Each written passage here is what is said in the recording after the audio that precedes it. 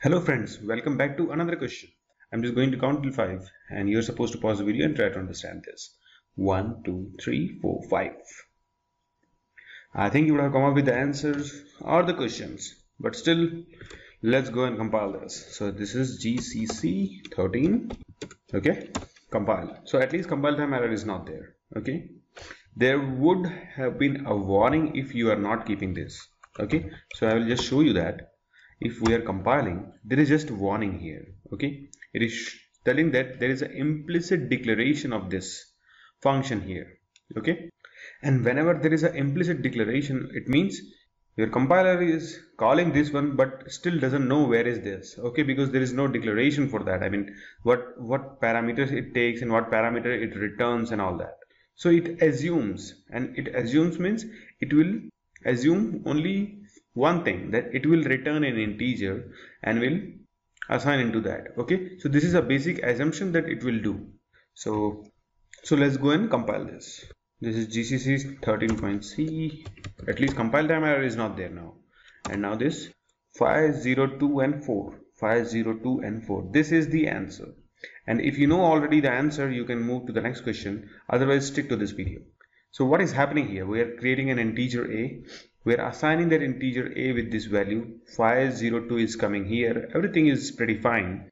It is printing 502 with this new line character here.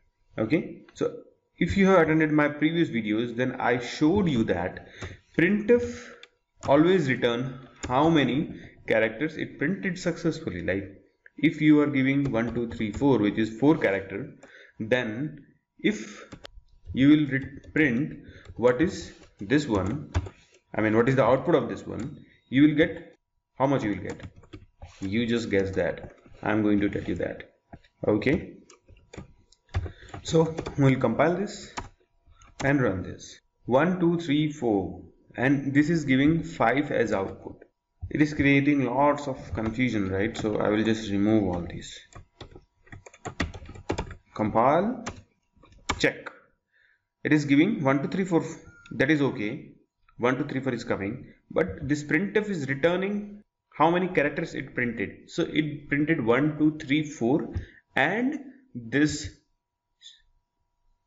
new line character. Okay. So in that case, it became 5. 1, 2, 3, 4 and this one including 5. So it is returning 5 to this one and it is printing 5. So first it is printing 1, 2, 3, 4. After that it is printing 5. See here, 1, 2, 3, 4 and this new line is coming. So new line is doing its job, but still printf always return how many characters it printed successfully. So it printed 1, 2, 3, 4 and this character also. Okay, so in that case it is giving you 5. So similar thing is happening here also. You are coming, 502 is coming here, 502 is getting printed here and one new line character is also printing, which is resulting into 4 getting returned from here and you are printing that 4 here.